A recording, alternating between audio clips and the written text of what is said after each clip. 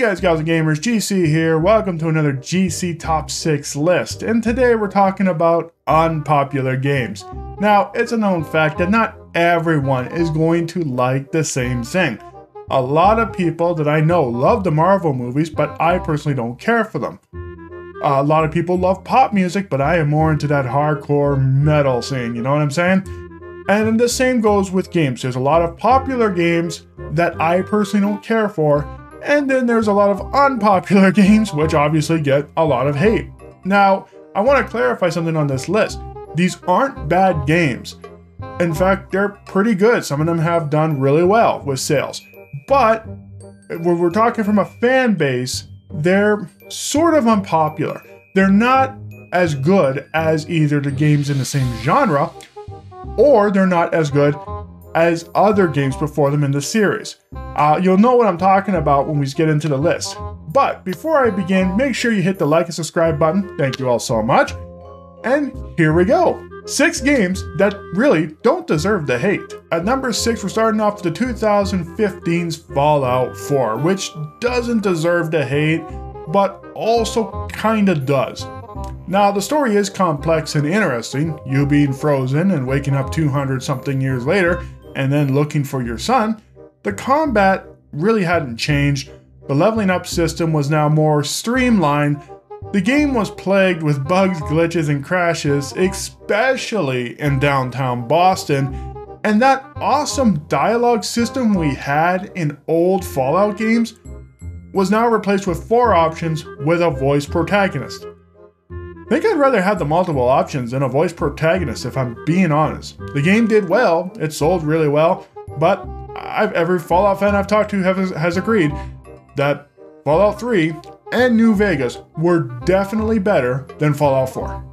At number 5 is 2019's Golden Joystick winner, Days Gone, an open world zombie apocalypse game that doesn't get a lot of love or even respect despite winning PlayStation's Game of the Year in 2019 and selling 8 million copies in about 2 years.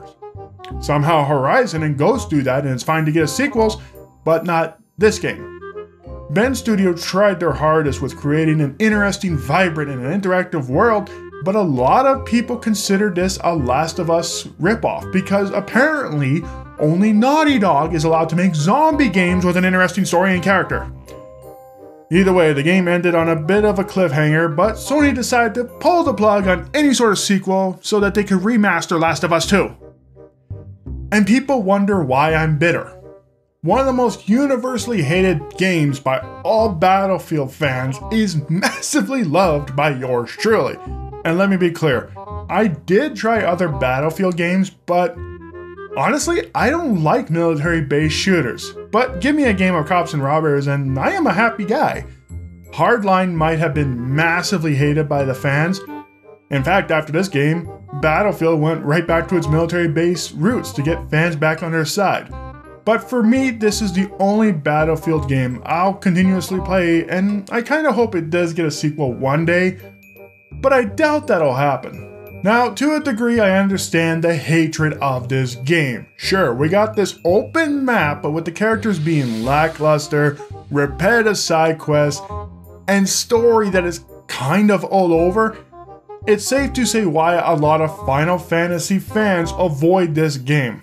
And as someone who is a massive fan of Final Fantasy, I tend to agree with those fans. But I still enjoy this game. More than I should, actually. Combat is fun and interesting. Okay, you can't switch between characters, but tomato, tomato. It's still fun and interesting. Soundtrack is awesome. I love it. The summons are great to see. The Titans, Shiva, all of them, fantastic. The main villain is interesting, and of course, the best part of the whole game, the fishing minigame. I love this fishing minigame, it's one of my favorites. Still though, a good chunk of Final Fantasy fans have said how they absolutely hate this game, and I see their point. I can understand why they hate this game. Come on, are you really that surprised? Almost everyone I've talked with has some sort of criticism about Cyberpunk, even to the point that a lot of them, when given the chance, returned the game. Now, the game still made over $11 million and has a ton of die-hard fans, me included, but it was still considered a massive dumpster fire by a company who produced one of the best games in the last 10 years, Witcher 3. I was one of the many who refused to return the game as I did enjoy it, and knowing CD Projekt Red like I do, I knew they were going to fix this game. But without a doubt, this game definitely changed players' view of the company. It didn't for me, as far as I'm concerned. I still like this game, check out my review of it, and I still see the potential of it, but I understand why some fans just said, nope, we're done with this. So while CD Projekt Red lied to its fans about Cyberpunk, BioWare didn't, but they also made a game that had nothing to do with the original trilogy, which upset a lot of fans, especially after the Mass Effect 3 ending. Also was the fact that the game wasn't developed by big company BioWare in Edmonton, but a small BioWare company in Montreal. The game had bugs, glitches, and issues that made the game less than enjoyable. Also included is the fact that there was a ton of open side quests, which was very much going to be addressed in either DLC or a second game.